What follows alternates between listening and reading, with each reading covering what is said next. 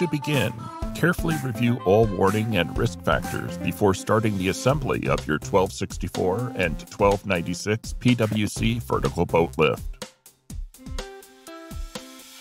The following tools will be needed for assembling the lift. Fully read and understand each step before proceeding with that step. For ease of assembly, find a flat area with plenty of room to assemble the lift. The following tools will be needed for assembling the lift. 2 9/16 inch wrenches, 2 3/4 inch wrenches, measuring tape, sharp knife or razor, tin snips to open bundle. Note: only hand tighten bolts and nuts until lift is completely assembled. Slide blue caps on uprights as shown.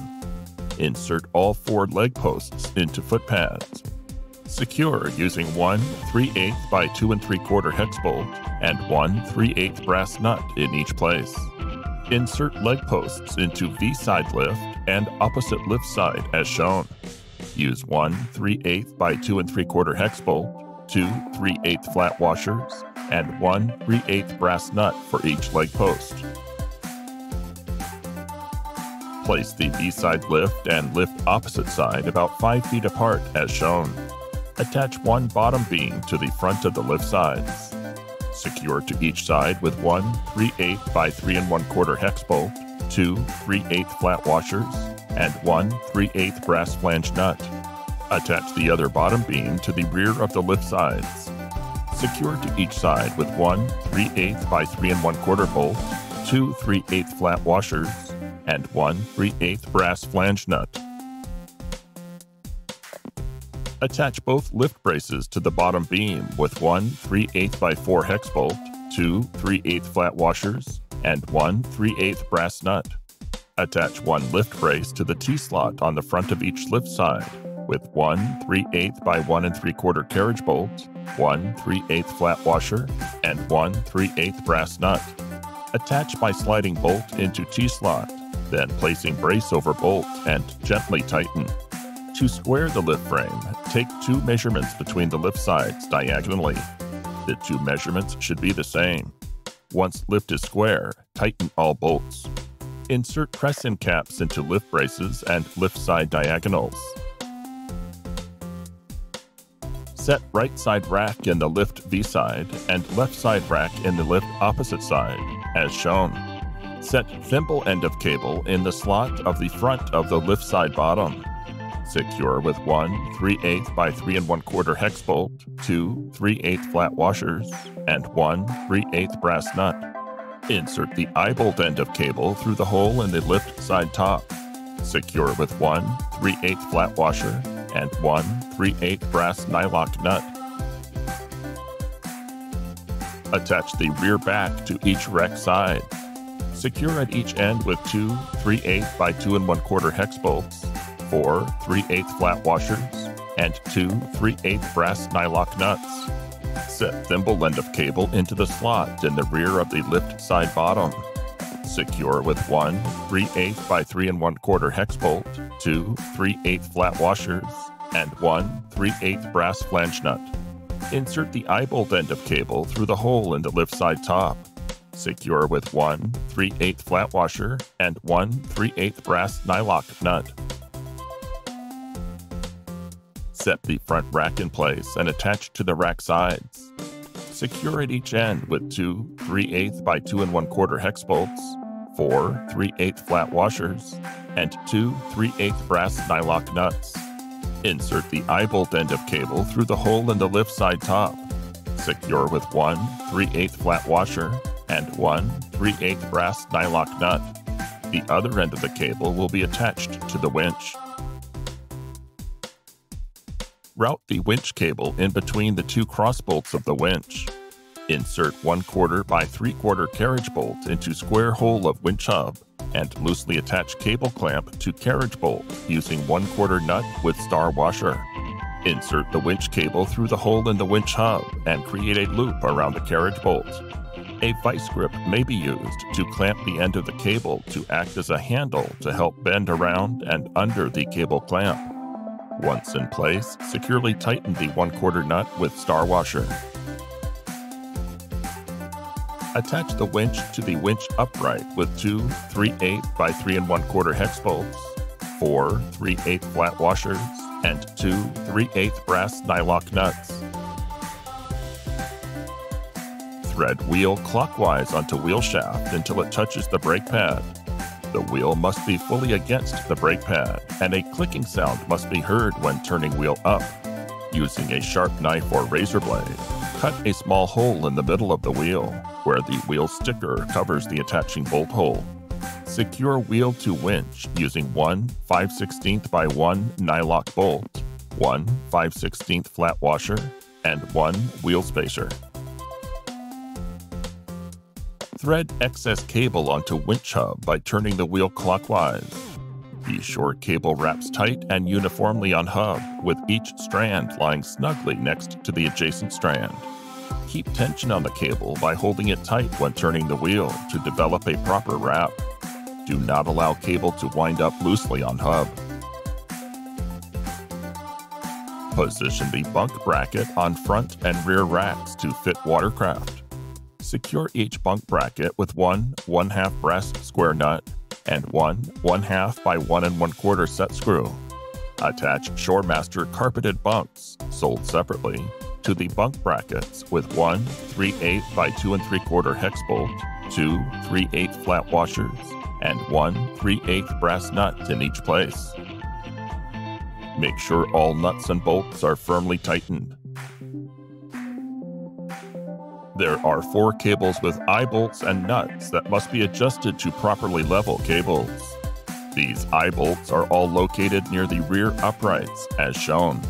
Turn wheel so front rack beam raises about 6 inches above the bottom of frame. Adjust cables so all corners of rack are the same distance from frame.